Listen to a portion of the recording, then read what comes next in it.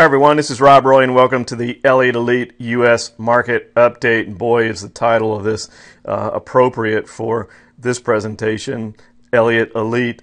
Let's take a look at the chart so I can explain to you why. When we put the Elliott wave on the SPX, which remember is the cash index for the S&P 500 in the U.S., look what's happened. We've had a relabeling. We have been in an extended wave 5, which we've talked about in the past, and now we're back into a wave 3. So what happens? What causes that? Why does Elliott wave relabel? I used to hear that a lot in seminars, and it has to be an ever-changing fluid type of a software program when you have changing variables in the market. If you have a static program that's not flexible and not moving with the market, then you're going to find out that you're going to be wrong an awful lot. So you have to be able to move in conjunction with the market. So we did relabel to a wave 3. Why? Well, first of all, you can see very clearly that we've had a pretty vertical move in the market. Now, the market can make vertical moves that are strong or not so strong. We all know that a wave 3 is the strongest of all of the Elliott wave waves. So if it's going to relabel to a wave 3 already, you probably know that it must be a pretty strong move. So let's go to the SPY where we can bring in volume and take a look at that, because remember, there's never any substitute for price to volume action. So let's take a look at volume, and you can see that we have had quite a bit of above average volume, which is pretty amazing for the holiday season. Usually especially the period of time between Christmas and New Year's is a much lower volume area, and remember, a couple of those were half trading days. So when we look at the fact that we've had all this above average volume, that tells you one thing about the fact that the move was strong. And then what I like to do is, Elliott wave is by far, to me, the most accurate of any of the technical indicators that exist, but you always make a technical trading system stronger when you accent it with other indicators, creating a trading system, if you will. So Elliott wave is the lead indicator, and then I back it up with other ones, and one of my favorites is the DMI. So you look at the DMI and you see this black line. Within the DMI there are three pieces: the ADX, which is the black line, the positive directional indicator, which is the green, and the negative directional indicator, which is the red. So we see two things here. One, we see great separation between the positive and negative directional indicators. That's an indication of strength of the move. And then the fact that the ADX is curling up between the two directional indicators is also. We'll talk more about these indicators and the systems as we go through these recordings and education moving forward. But right now, basically what I'm trying to share with you is that volume is backing this up, and this indicator, the DMI, is also saying this is a strong move, hence the fact that the Elliott wave relabeled to a wave 3. So what does that tell us? Does it tell us that the market is going to continue higher? Well, it could continue higher from here, couldn't it? Or could we then go into our wave 4 correction and then have a wave 5? We all know that the wave 5 is nowhere near as strong as a wave 3. So this part of the move has been very strong. Why? Well, there's a lot of reasons that the market is continuing to power higher. One of the things that's been announced through all the financial networks is the fact that with the new tax plan, with the tax cuts that corporations are going to receive in the U.S., they're passing out bonuses. So it almost seems like daily some company is announcing that they're going to be giving their employees a bonus. Well, as humans, what do we do with those bonuses? Do we put them in savings and say, hey, yeah, we're going to put that money away for a rainy day? No, we view it as found money, money we weren't expecting to get. We base our budgets off of our known income, and then when we get something extra, we tend to go out and spend it. Well, what does that do to the economy? So if you have millions of people that are getting bonuses, money they weren't expecting, and then they go out and spend that, that spurs the economy, that keeps the economy growing. And what does the market follow?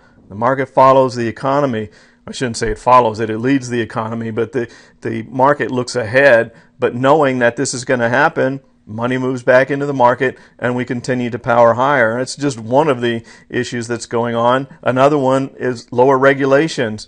To a CEO that's been on any financial network, they are commenting about how much easier it is to do business now with the relaxed regulations. The more red tape that you tie around these corporations, the harder it is for them to do business. So when you relax the regulations, then it's easier for them to do business and make money. They make money, profits go up, the market goes up. It's all tied hand in hand. So pretty interesting what's going on in the market, and those are some reasons behind it.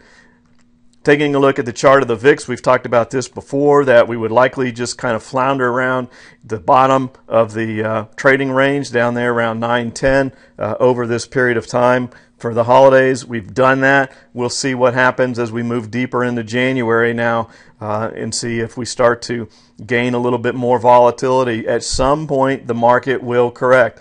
I don't know when, nobody knows when, but we will have a correction. And now we can see that the correction is going to be a wave 4. It's not going to be a collapse of the market, barring a black swan or any unexpected event. However, from the normal course of the market via Elliott wave, we'll have our wave 4 correction and then likely go up and make new highs, possibly later in the year. But one thing I can tell you, I don't believe, in my opinion, that we're just going to continue at this type of a clip. We're moving too vertical. Vertical moves don't last forever. And quite often, when you have a very vertical move, it gets retraced. And that's what the wave 4 is all about. Looking at some of the charts that we've shown for case studies, look at Google. We'll put the Elliott wave on here.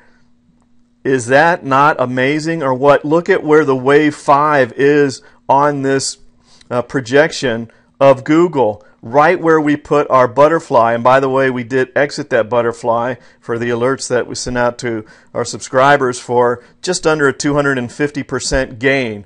And notice where it found a little bit of resistance and consolidated right smack on the wave 5, dead on. If there's anybody listening to this recording that doesn't have their profit source or integrated investor current, if they haven't renewed their data feed, if they're not currently using this and updating it, what the hell are you waiting for? You just would have had a position there that would have paid for 2 or 3 years of your data feed. It's the most amazing.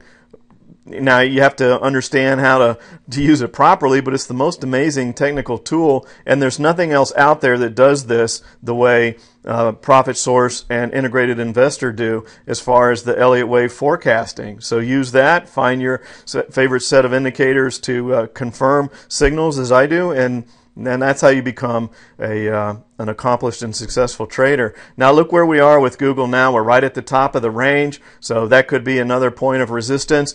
But another thing to be aware of is if Google does blow out of this, it's another reason why when you're putting on a butterfly, if you are fortunate enough to hit the midpoint of the butterfly, which remember you don't have to make money because we're using out-of-the-money butterflies, all we have to do is be right directionally to make money. We make a lot more money if we do hit the midpoint, but don't get greedy knowing that a butterfly is time decay friendly and that if we stay in this range longer, then we tend to make more money as we get closer to expiration. Don't be greedy like that, because if we blow out of the top end, then all of a sudden the butterfly goes from a tremendous gain to back to being worthless or a loss. So just be happy. We exited this. We didn't wait for this consolidation. We got to our target. We got out. And we made a wonderful profit on this position. So again, some cues there for you as far as your own personal trading.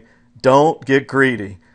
If you are happy with your profit at any point in time, never anything wrong with taking a profit. If you wait to see if we actually do hit the midpoint, great. That will be a larger gain. You have to make those decisions for yourself with your own risk management. But once you get there, exit the position. Don't wait. Don't get greedy from that point on.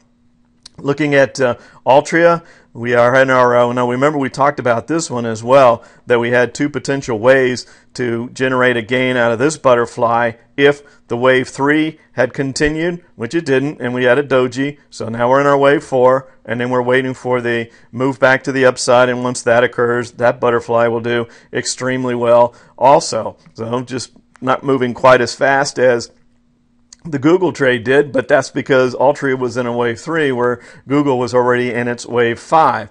And then also looking, check this one out, with STZ, some more things to look at with our technical analysis tools here.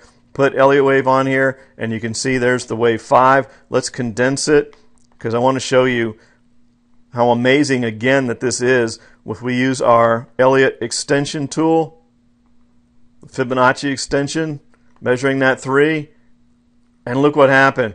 So we talked about this before, that we had this wave 5, we consolidated around the 100% level, we continued up. The likely next target will be at this 161.8% level, but we just came back down and we're testing this area again. Once again, look at the consolidation here at the 100% extension level. So Elliott wave and Fibonacci working in conjunction again and giving just amazing examples of support and resistance lines, which helps you to make decisions with the positions and the trades that you put on. So if we stay here, great, and move back to the upside, then a butterfly will do extremely well. Now there is a possibility that we break below this and we come down and fill this gap and test the 61.8% level. If that occurs, I should say, we will close this butterfly, wait for that to happen, and then re-enter a new one and possibly layer some butterflies. You can actually do that as well when you start to get really good at this, is you might put, a butterfly here on the bounce and then another one up here, because they're so inexpensive to put on, and maybe another one up here, and have a series of them. When you place an out-of-the-money butterfly, they're so very inexpensive, and then if you have a position where you think you're going to continue, whether it's to the upside or the downside, you can layer butterflies for same amount of money that you might put into a vertical spread or buying options outright. You could have several butterflies and give yourself multiple opportunities to generate gains out of the exact same move. So for me personally, I will be watching to see if this 216 or so level holds the 100% extension. If it does, great, the current butterfly is perfect. If it breaks that and heads down here, again, close that butterfly and wait for it to reach here, fill that gap, and then bounce back to the upside. Now that gap will close at some point in time, or get closed, but we don't know when. There's never any rhyme or reason as to when a gap gets filled. They just get filled. Last thing that I wanted to bring up is, again, talking about the market and the power that the market's had, the vertical nature of the move, and going back with our sentiment indicator, the VIX. The other one that we look at, we've talked about in these recordings, is the Investors Intelligence Survey of bulls versus bears. Currently, the bulls are at 64.4%, which is extremely high. It's not the highest reading there's ever been, but it's very high, which is telling you that everybody is bullish right now. And as soon as you know that everybody is viewing the market one way, that's when you need to become extremely cautious. But the very significant thing is the bears are down to 13.5. Now, again, this isn't the highest reading of bullishness ever, but it is the greatest spread between bulls and bears that there's ever been. In other words, between the 64.4 on the bulls and the 13.5 on the bears, we've never had a spread that wide before. So we are in extreme levels of bullishness. We will get a correction at some point in time. Just be on the lookout, be careful, but hey, enjoy this market while we're continuing to move to the upside, and we'll make money when the correction comes as well. That's the beauty of trading options. You can make money to the upside or the downside, and you're armed with the greatest tools that exist in the marketplace, in my opinion, with Profit Source, Integrated Investor, with all the things that they do in addition to focusing on Elliott Wave. Do this. Get your subscription current if you haven't already, and follow along with us, and let's make 2018 an extremely profitable year. Again, I hope you had a wonderful holiday season. We've got an extended weekend here in the U.S. Monday, the market will be closed as well, in addition to, in observance, I should say, of Martin Luther King's Day, and then we will resume trading on Tuesday, and I'll be back to talk to you again next week to tell you how the balance of the trading week went. Take care, everybody.